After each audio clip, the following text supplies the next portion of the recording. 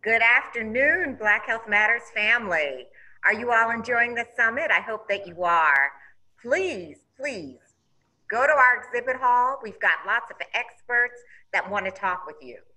Again, they can show you videos, they can show you chat, they can have a chat with you. You can download literature. So it's well worth the investment of your time. Please go to our exhibit hall and check out our partners.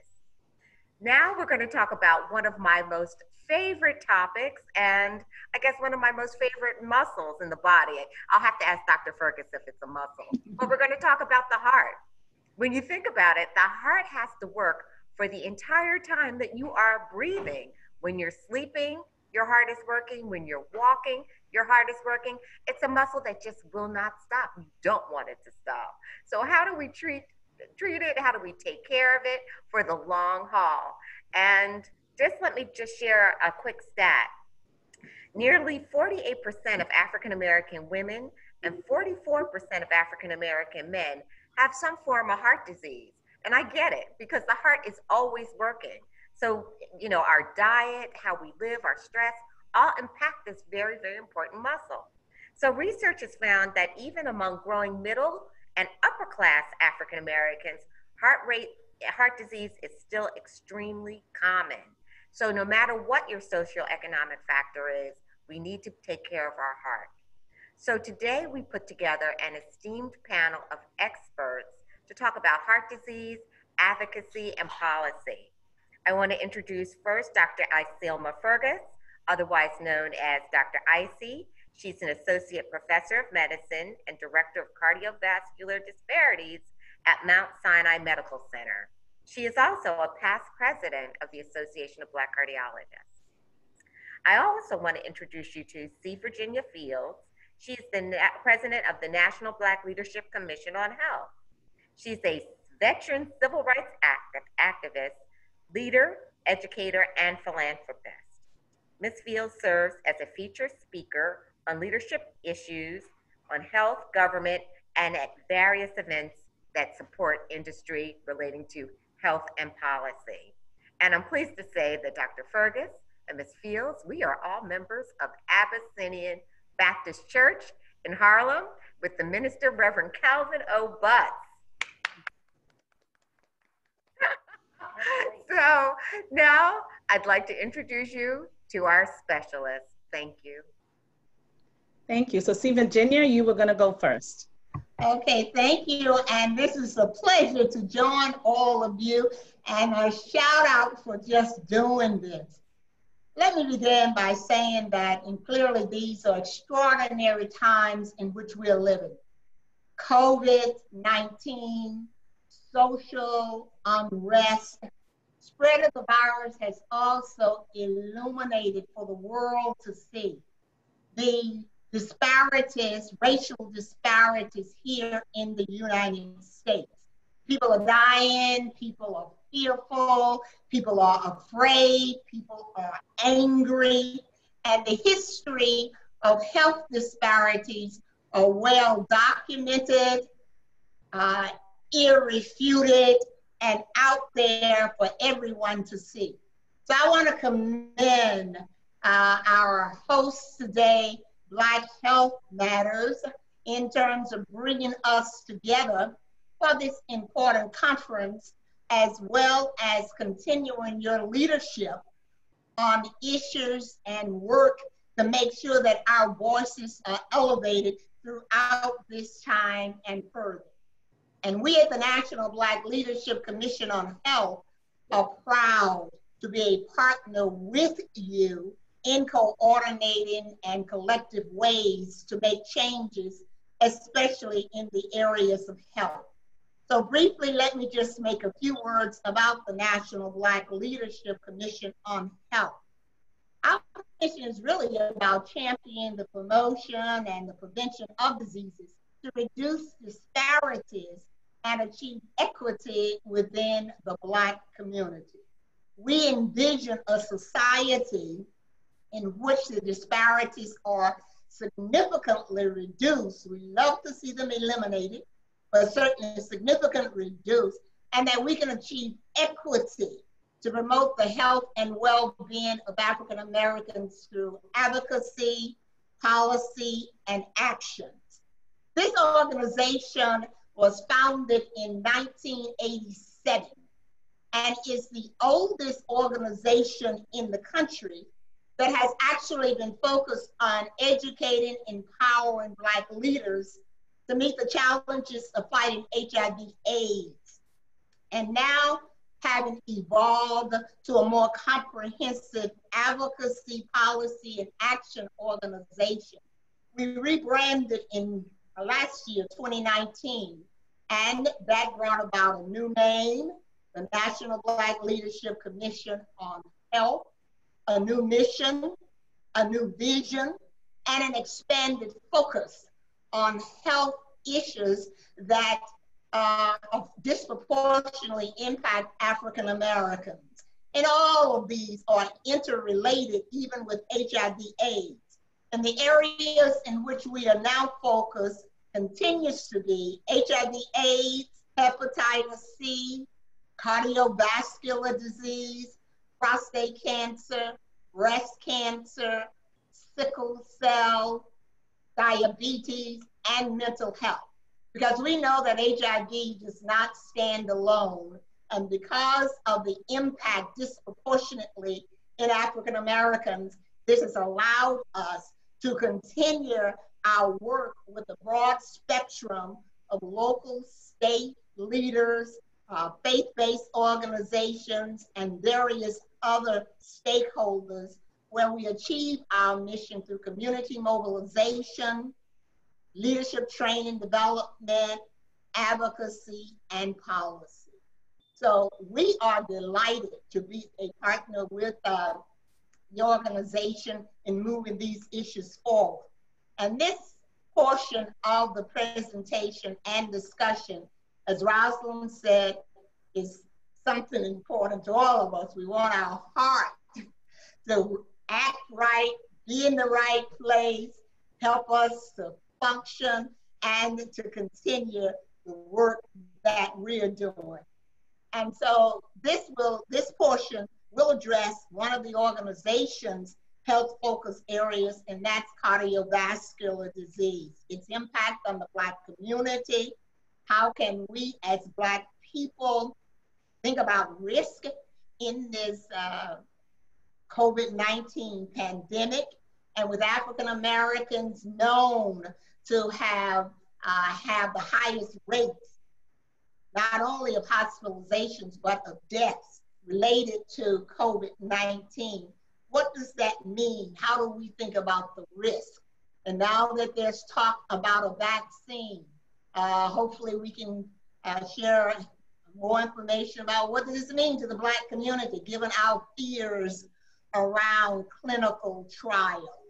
So as we begin this discussion, we invite you to pose questions or comments in the chat box, and following the presentation, we will go and have responses to those questions.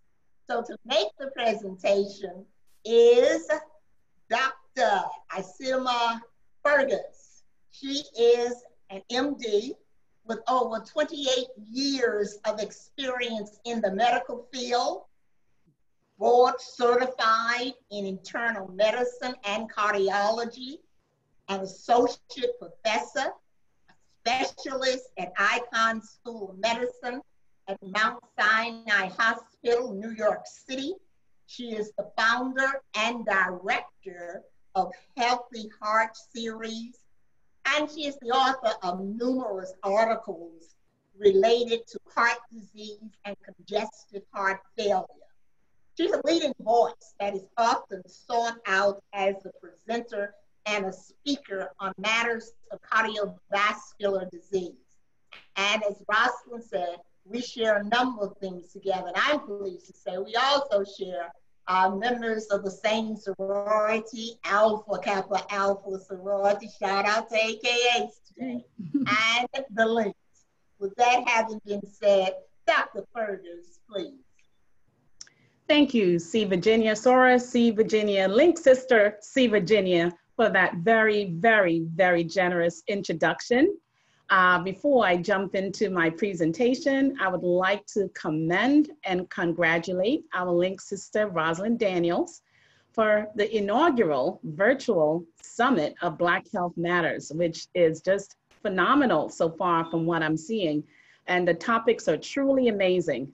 As you eloquently discussed already, heart disease is the leading cause of death, but now we have COVID coming up as the third leading cause of death. So I thought that I would present it a little bit differently by laying the framework a little bit about heart disease, but then leading into how heart disease and COVID sort of interact.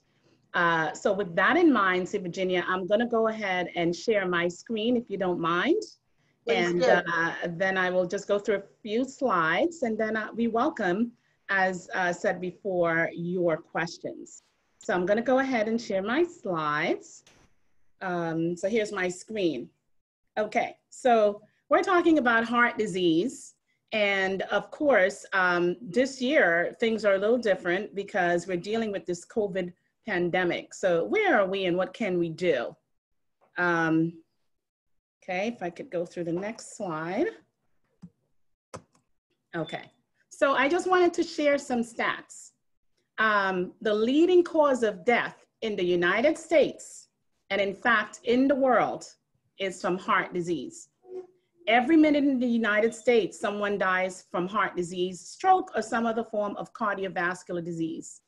In fact, you can liken it to a jetliner crashing every few minutes with about 250 people on board. So as you can see, that's an alarming statistic and something to be taken into consideration. The young and women are not immune. People typically think because they're young, they cannot get heart disease. And women, because they're protected by estrogens, there are some women who still think that heart disease is not the leading cause of death and that they're not affected. But important to recognize that heart disease does not discriminate and can affect everyone. So I'm just gonna go through these bullet points and then we'll discuss some more. The other thing that I wanted to point out is that although heart disease death rates have declined steadily over the last 25 years, rates among Black and women have fallen at a slower rate. I will show that to you. And we do know that certain communities, people are less likely to receive cardiovascular testing and appropriate treatment, especially within certain groups. We can talk about that. But I have good news, see, Virginia, and also some concerning news. The good news is that heart disease is 80% preventable. Okay, so there are a lot of things you could do to manage your heart disease. The bad news is that COVID is now the third leading cause of death in the United States and can affect the heart. So let's just look at the what we typically look at as far as the leading cause of death until this year, 2020.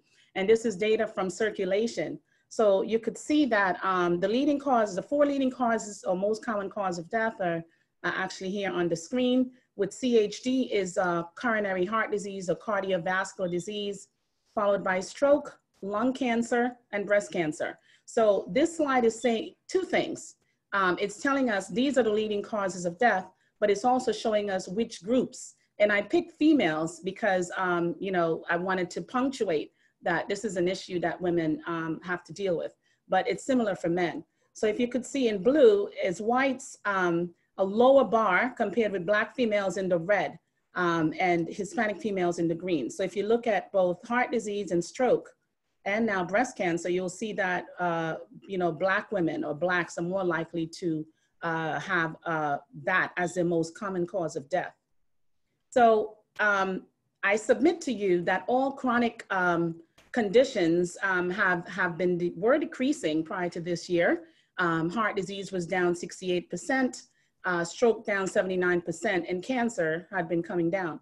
But if you look at this slide here to the right, this shows like a sort of decline in death rates, but you could see that Blacks and Blacks, both women and men, are lagging behind. So the top bar shows the Black male with the highest rate of cardiovascular death, and then the white male.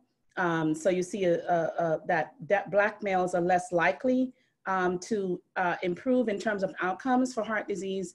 And the same with white women and Black women. You see that the Black women are has a less steep decline for heart disease. What does this mean?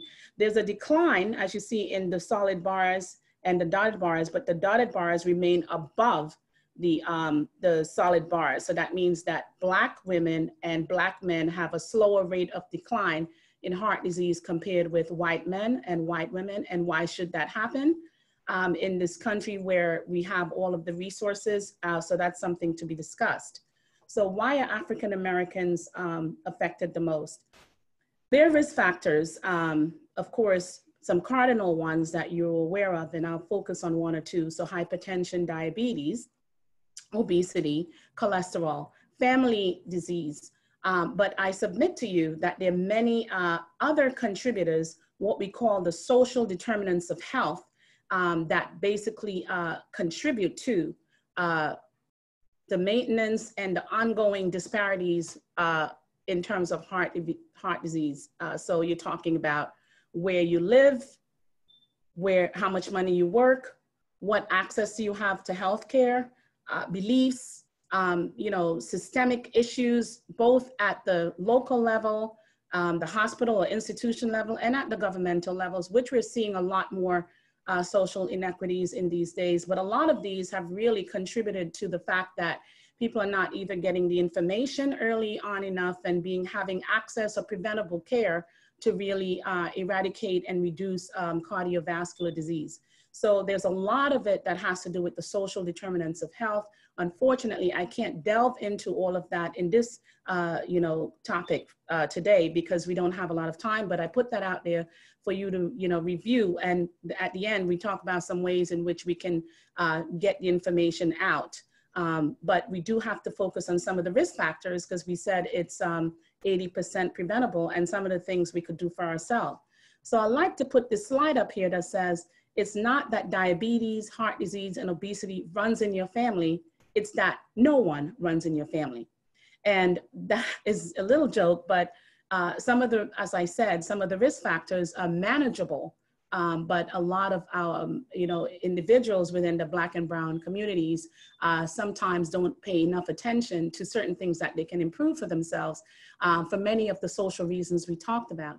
And so if you look at simply just physical activity and being overweight, we do know that on average, if you exercise at least 30 minutes on most days of the week, it reduces cardiovascular disease. We also know that obesity increases your risk for heart disease. In fact, a particular type of obesity, which is truncal obesity of visceral fat around the middle. So if you're apple-shaped versus pear-shaped, it's more likely to lead to heart disease. So this slide shows right in the middle, Black women have the highest rates of obesity, 58.5% for women over 20 years, and the lowest rate of physical activity, shown here, Black females. And then you see the other groups, white females, white males, Black males, Hispanic females, Hispanic males. So again, lowest rate of exercise and highest rate of obesity.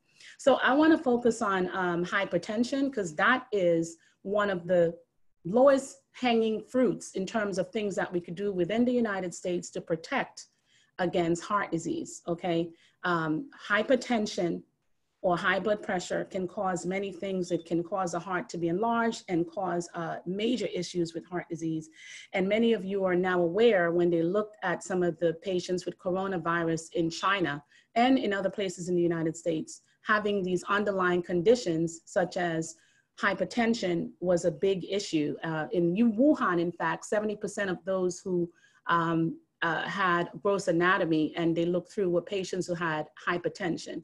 So again, I just wanted to focus a little bit on this. Now, if you look at the groups, white males, white females, Black males, Black females, and Hispanics, and you follow them from the early 1980s all the way up to the 2000s, you'll see right in the middle, Black male and Black female above everybody else. We have the highest rates of hypertension, and that continues. In fact, the rates of hypertension, the percentage of the population is increasing over time. even more so in the Black females and Black males. And as we know, hypertension is manageable. Why do you think would be some of the reasons for this hypertension being so high? Now, this next slide, you know, it actually shows that awareness, treatment, and control. And it shows that if you look, it's a little bit of a complicated slide, but it's basically showing white, Black, Hispanic, and Asian, the total population in the United States, and talks about awareness. So if you look on this left set of bars where it says awareness, you'll see the green bar and the red bar next to each other shows that Blacks and whites are equally aware. If in fact, Blacks are a little bit more aware of the issues related to hypertension. But when you look at control or treatment, you see that whites are about 80%, 77.9% control, whereas Blacks are less control, 75.8% in terms of treatment, all right? So more whites are on treatment compared with Blacks. Blacks tend to need more treatments or more medications compared with whites, like 2 or 3 blood pressure meds compared with 1.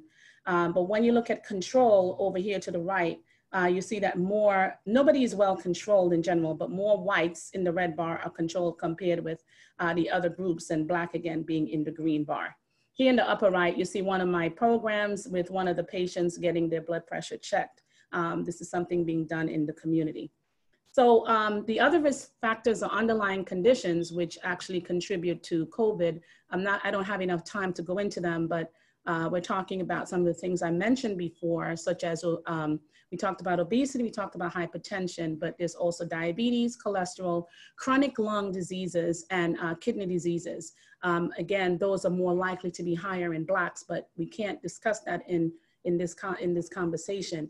I do want to focus on other risk factors because this is up and coming and a major contributor that a lot of people are overlooking now because there's so many other things going on. But with COVID, we're seeing a lot of emotional components, stress, anxiety, depression. And it could be a secret killer because it causes an inflammatory process that can lead to heart disease. And in fact, a couple of recent studies are now showing that people have so-called broken heart syndrome, or the term is Takotsubo's cardiomyopathy, where the heart becomes dysfunctional.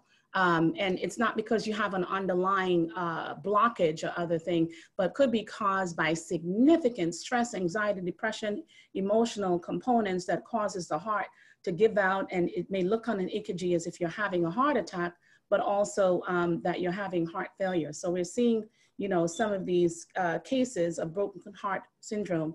The good news is that in many cases, after the stress has gone and people get on treatment, you've done a diagnostic cath, you'll see that it can recover.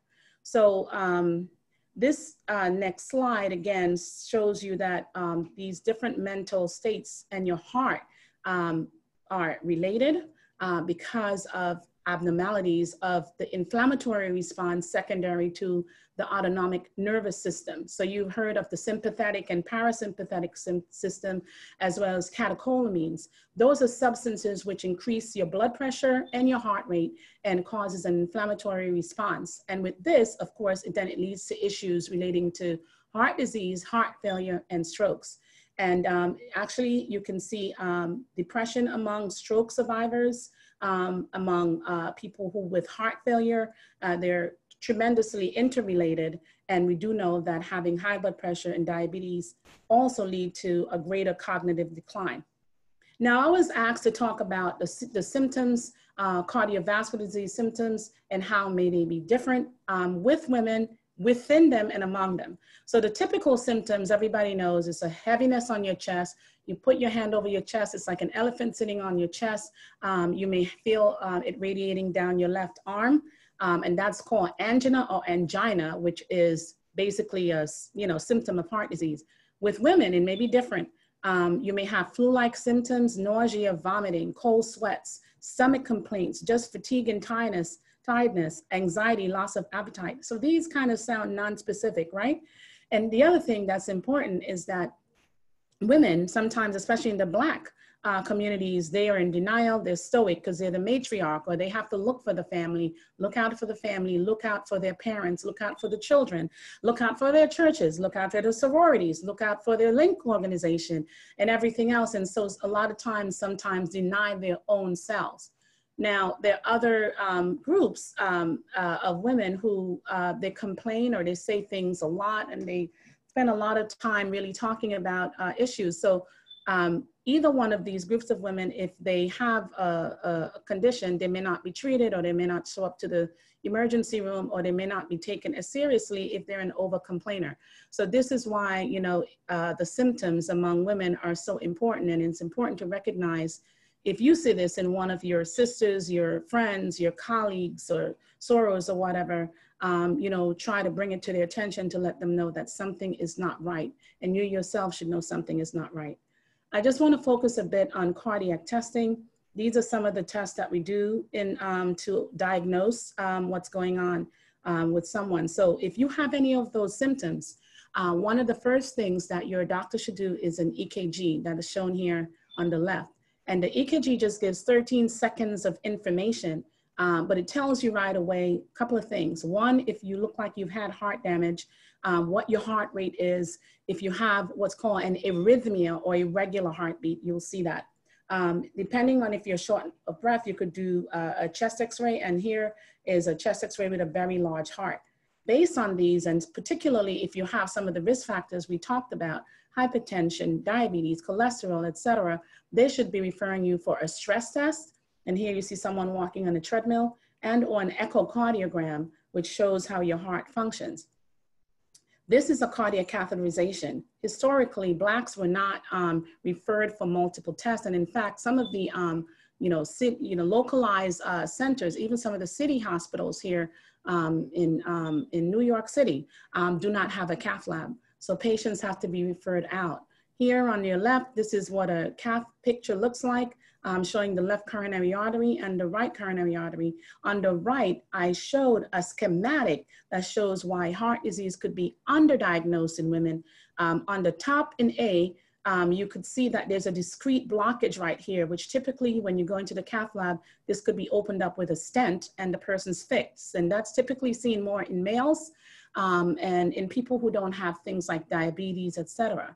But in women, especially Black women and those with, say, diabetes, for instance, they just have a very tiny, if you will, lumen, we call it, to the vessel all the way through. So it's very tiny, blood is not getting through. There's a lot of disease outside, but you don't see one single blockage. So these people may be misconstrued and not treated in saying that there's not a blockage. But if you did a flow wire in the top, you see a steep drop out off here. So there's a blockage here. If you did a flow wire on the bottom, you will see that the pressure continues to drop off over time. So what happens is the organs not being perfused the same way it's not being perfused in A, it's not being perfused in B, because you basically have a very long, narrow, connection where the blood and oxygen is not getting through. So quickly, because I wanted to quickly look at my time, COVID, why is it so dangerous? It affects all of the organs and it affects the heart. I don't have a lot of time, I'm gonna quickly go through that. COVID is much more contagious, 2 to 3 times more contagious than the flu. It lasts 2 to 14 days compared to 1 to 4 days. And most likely 19% compared with 2% get hospitalized, and about up to 3.4% of the group would die compared with flu. So how does COVID affect the heart?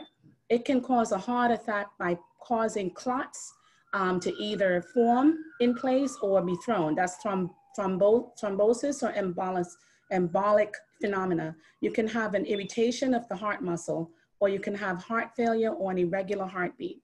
I don't think we have a lot of time left. Emergency symptoms that are related to your heart and COVID: trouble breathing, chest pain, new confusion, irregular heartbeat.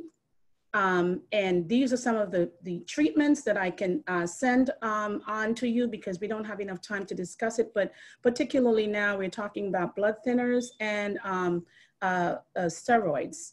And just in terms of the community, we have to keep our community together. We have to, support our individuals, our partners, our, participants, our community members through the church, through exercise, here people exercising. And here are a couple of resources that I have written through my program called Healthy Hearts series, a blood pressure book, diabetes book, about coronavirus, and a cookbook to provide for individuals. And of course, health, faith, and community. So see, Virginia, I'm going to end here. I'm going to stop sharing and I'm going to turn it back over to you and see if there are any questions that we can discuss. As a matter of fact, well, first of all, thank you for the very informative and enlightening presentation. But I understand that we're going to have to answer the questions by responding in writing. Some of the questions, like, for example, they want to know whether or not your slides will be made available. What is the correlation of stress to hypertension? Where do Native Americans fit in awareness, control, and treatment for hypertension?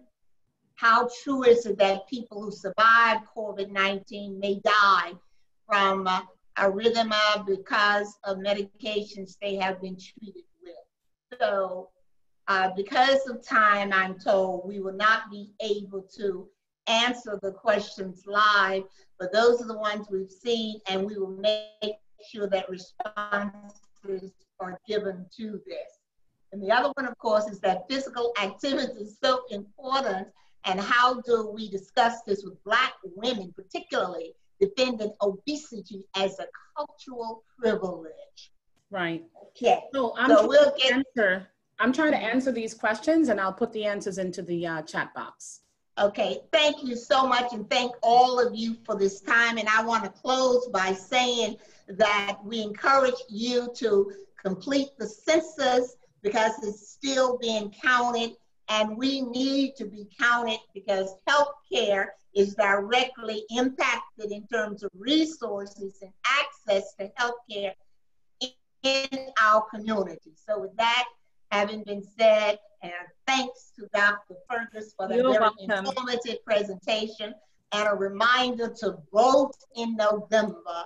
The dialogue will continue. Thank you. Continue to have a good day with the rest of the conference. Okay, thanks. Bye-bye. Bye-bye.